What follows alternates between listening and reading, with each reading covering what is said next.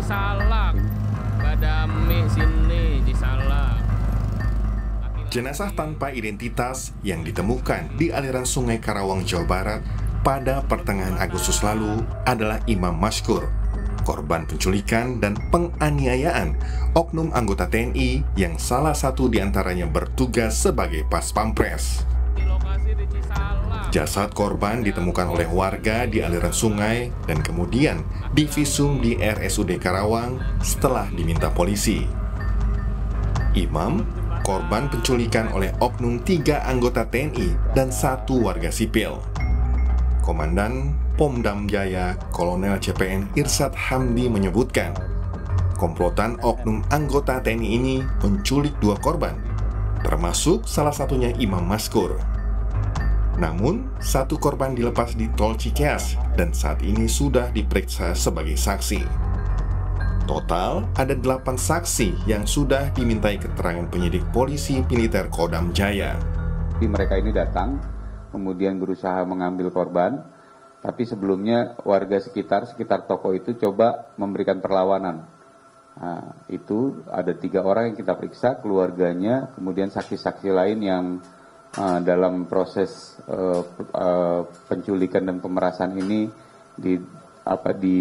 menjadi korban. Ada 1 juga korban yang diculik. Sebenarnya yang diculik itu 2 orang, tapi yang 1 dilepas di sekitar tol Cikeas. 3 orang tersangka dari anggota TNI termasuk 1 anggota Paspampres saat ini telah ditahan di Rutan Pomdam Jaya.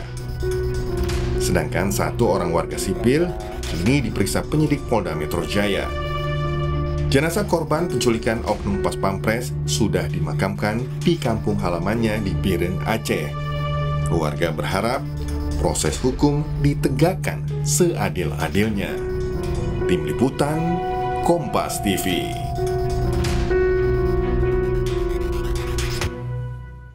Ya, saudara, saat ini 3 anggota TNI, termasuk salah satunya anggota Paspampres, sudah ditahan di Pomdam Jaya Guntur Jakarta untuk diperiksa dengan terkait kasus penculikan hingga penganiayaan yang menyebabkan seorang warga meninggal dunia. 8 orang saksi juga sudah diperiksa untuk bisa mengungkap secara terang benderang kasus penculikan ini. Dan berikut yang kami tampilkan, saudara, adalah sejumlah foto para pelaku yang saat ini ditahan di Rutan Pomdam Jaya Guntur Jakarta. Itu atas dugaan penculikan, pemerasan, hingga penganiayaan yang menyebabkan korban meninggal dunia, saudara. Ya, berikut adalah ketiga tersangka, yakni Praka HS sebagai anggota Direktorat Topografi TNI Angkatan Darat. Kemudian ada Praka J sebagai prajurit dari Kodam Iskandar Muda, dan Praka RM ini anggota Paspampres yang bertugas sebagai anggota Batalion Pengawal Protokoler Kenegaraan. Saudara, ketiganya diketahui merupakan 1 angkatan di TNI. Selain ketiga tersangka, 1 tersangka lain yang merupakan warga sipil kini juga sudah ditahan di Polda Metro Jaya dan telah menjalani pemeriksaan. Praka HS. Ya, saudara, untuk mengetahui bagaimana lebih lengkap soal pemeriksaan 3 oknum TNI termasuk anggota Paspampres terkait kasus penculikan, kita sapa jurnalis Kompas TV, ada Francisco Donasiano dari Pomdam Jaya Jakarta. Selamat petang, Sisko. Ketiga pelaku sudah ditahan dan juga diperiksa. Apakah sudah diketahui motif pelaku melakukan penculikan? Apa, Sisko? Ya, kalau berdasarkan hasil konferensi pers pada hari ini digelar beberapa waktu yang lalu di Pomdam Jaya Guntur, ini dijelaskan bahwa motif utamanya adalah masalah pemerasan ataupun juga uang sebenarnya Ibrahim dan juga saudara. Tentunya ini masih akan terus digali lagi keterangan-keterangan ataupun juga alat bukti dan juga keterangan saksi terlebih dahulu, Ibrahim.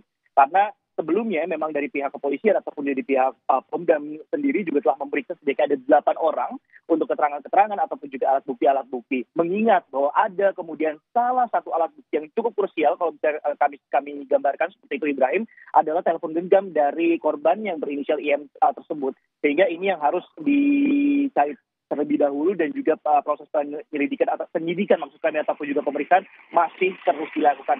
Setidaknya dari informasi yang telah kami dapatkan, Ibrahim dan juga saudara, setidaknya dari hasil berdasarkan konferensi pers yang dilakukan oleh pihak Pomdam Jaya Guntur ini, Ibrahim dan juga saudara, ada 4 orang kemudian yang sudah ditetapkan sebagai tersangka. 3 diantaranya adalah anggota TNI dan 1 merupakan anggota sipil. Dan informasi terakhir, anggota sipil ini ditahan di Rutan Pomdam Jaya seperti itu. Namun memang masih kami gali informasi apakah kemudian ada masyarakat sipil lagi kemudian yang terlibat dalam kasus ataupun juga penculikan dan juga penganiayaan yang berujung pada tewasnya seorang warga Aceh berinisial IM tersebut. Nah, Ibrahim dan juga saudara, kalau kita lihat ataupun juga kami pantau, memang banyak informasi-informasi yang kemudian cukup banyak beredar di masyarakat. Apakah kemudian ini sudah dilakukan beberapa kali pengancaman ataupun juga penganiayaan bahkan hingga berujung pada penculikan atau seperti apa?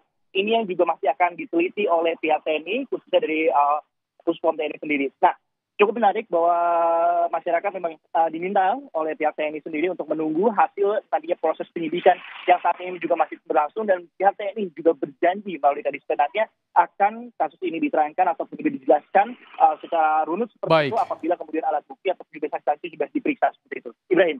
Baik, terima kasih Francisco Donasiano untuk laporan Anda langsung dari Pomdam Jaya, Jakarta.